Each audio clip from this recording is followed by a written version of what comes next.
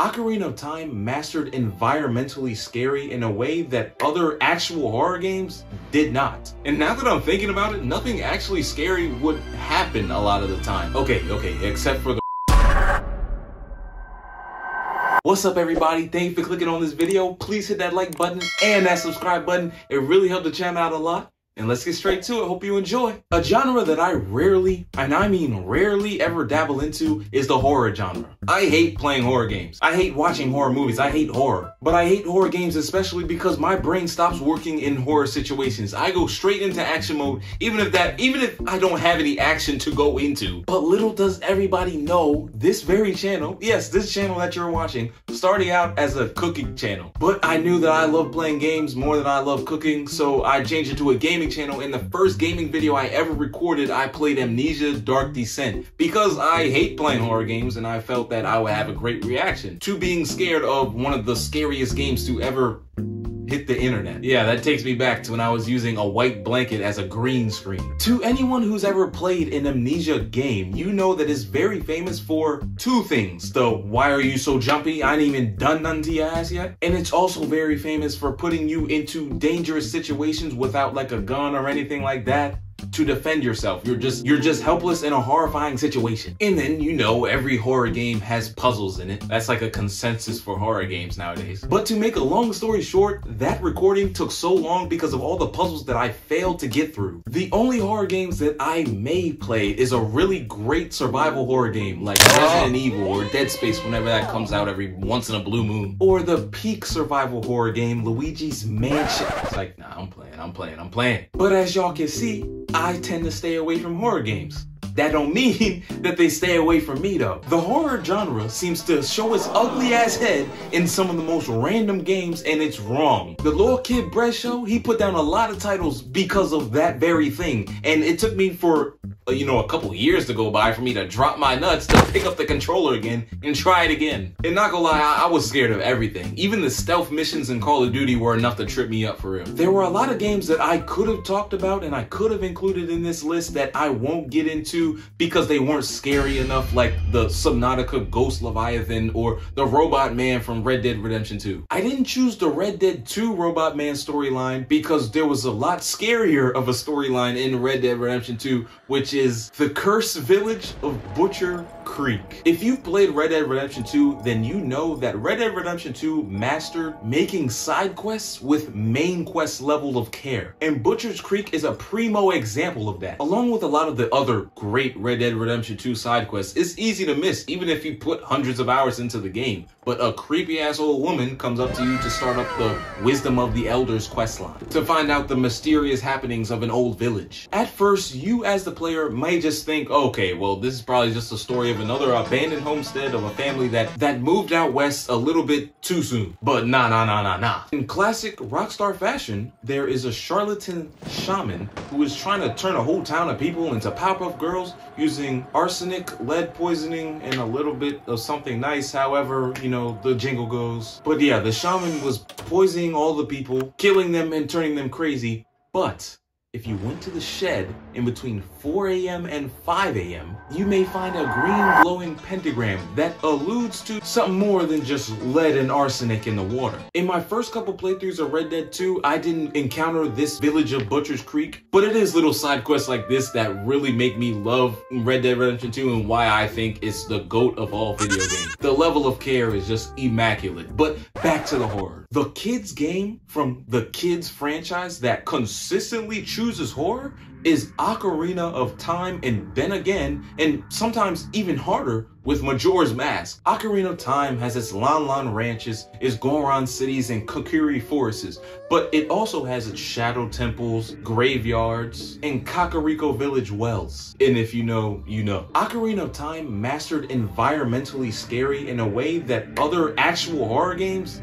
did not. And now that I'm thinking about it, nothing actually scary would happen a lot of the times. It was just a really creepy environment. Okay, except for the re-dead zombies that would literally jump onto Child Link and Adult Link and force kids to helplessly watch a re-dead zombie suck the life out of Link 1/4 of a heart at a time, or the weird white globby things that did the exact same thing. And Majora's Mask was on that same type timing. And this time, Nintendo went for a much darker tone, as you could literally see in the color palette that they chose for this game specifically. We won't even mention the super large and terrifying moon that had a evil face on it that was coming straight to Earth, promising destruction for everybody that nobody cared about except for Link and Navi.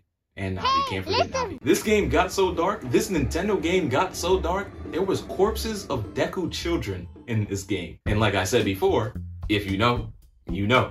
But if you don't know, I won't spoil it. But Nintendo didn't spare the Pokemon kids either. In Pokemon games, there was always abandoned houses, abandoned cruise ships, abandoned office spaces with little creepy ghost girls that would like crawl around and they would move on the side of the screen or something like that and make something float. Probably the most famous of these instances is the Rodham house in Sinnoh, or that one weird creepy house in X and Y. And the lore of the ghost girl sitting in Phoebe's chamber at the Elite Four in Omega Ruby and Alpha Sapphire will always be a fun one, because, you know, why was there a chair there in the first place? And why are you referencing somebody sitting in that chair when nobody's sitting in that chair? You know what I mean? I watched a lot of videos of Pokemon lore on that back when I was younger. But the piece of lore that takes it all, that takes the whole cake, is the original Pokemon Red's Lavender Town. The low-res theme musics, the pixelated ghosts, the kid that saw a ghost put his hand on you and didn't tell anybody about it. But then you go inside the tower. Not only are there crazy mediums in there that have lost their mind until you battle their level 18 Ghastlies, but you had to fight the dead spirit of a Marowak mother who got their kid killed by Team Rocket, and you had to peacefully send her to the afterlife? And in the theme of killing Pokemon, your rival Gary alludes to the fact that you, the player, killed their Eradicate the last time y'all fought, I think in Vermilion City in the cruise ship. On a cruise ship, nonetheless. Canonically, Pokemon protagonists are 10 years old, by the way. Maybe 11. It's not until Arceus and when they turn like 16. But whenever you put the game down to escape all the madness and everything, there was always like the creepy Pokemon videos online about missing No and how scary that was. But if you were on YouTube in the early to mid 2010s, it wasn't Skibidi Toilet or Pokemon that you were fawning over. It was Herobrine. Back in the day, I would put it on everything that Herobrine was real. And I watched every lore video. I was putting in different C's for different worlds that there was rumored that he would pop up in. Sometimes they would say to change your FOV, your field of view, up and down to see if he appears and see if you can see him in the distance or something. I would even play by myself in the dark to try to get this man to spawn into my world. And the legend of Herobrine lasted for a while. This was back in the old internet when everything wasn't just, you know, lasted for a month and then everybody moved on from it. The Herobrine legend lasted for a while, and I wonder how it even started. It's like everybody came up in the community and was just like, yeah, Herobrine exists and he's gonna kill you and there's nothing you could do about it. Lore bread show. Minecraft has always been scary, even without Herobrine. The Nether is always scary, especially if you're playing on hard mode. You will get 0 life on that, at least on Bedrock Edition. They don't spare any punches. And in the Minecraft cave update, Minecraft added in some even more scary things to put in their game for some reason.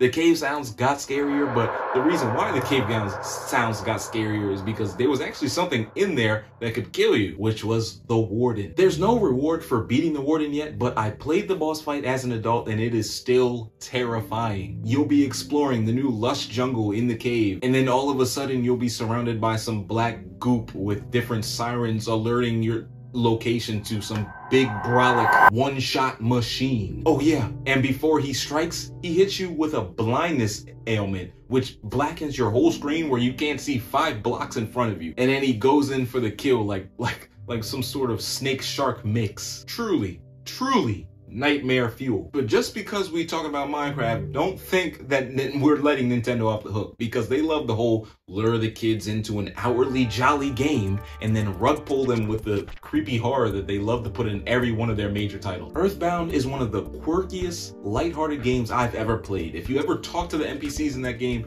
you'll understand what I mean. The music is quirky, everything, the whole question mark thing, the meme, the whole what meme, yeah, that music comes from Earthbound. I'm probably playing some of the Earthbound music right now. Kyle, play some of the Earthbound music right now or you're fired. But yeah, there was a whole bunch of box schlocky levels of ridiculousness that happened in that game. Like, for example, using a magic eraser to erase a eraser statue. It takes a little bit of a turn when they task Ness with dismantling a happy cult that conglomerates in the forest every once in a while. But then after you go through all of that, it goes back to normal. Until the final boss fight, that is. The main villain of this story is Gigas, who is an alien overlord that comes to Earth. And in the story, he becomes a little bit too powerful. And remember that one theory that the fake Iron Patriot, I guess he's fake now, but at the time Iron Patriot proposed that the Avengers were to go back in time and, you know, off baby Thanos, and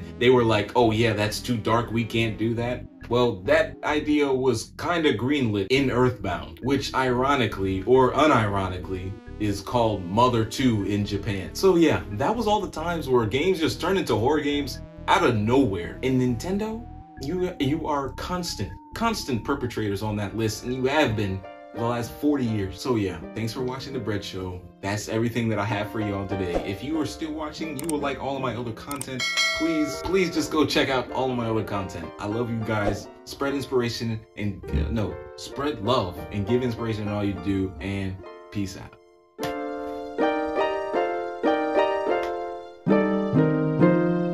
Welcome to The Bread Show. Take 2.